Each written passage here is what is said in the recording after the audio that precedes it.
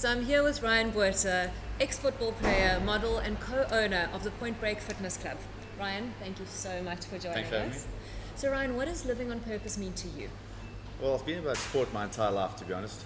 So pretty much health, lifestyle, fitness, make sure I'm always in top form, make sure I'm healthy, I'm sleeping properly. It's just been for me about that my entire life.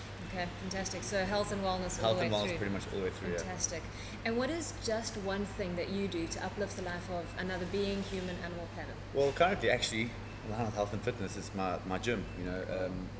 Bettering people's lives, helping them eat better, helping them better their lifestyles, improving their bodies, helping them rehab injuries.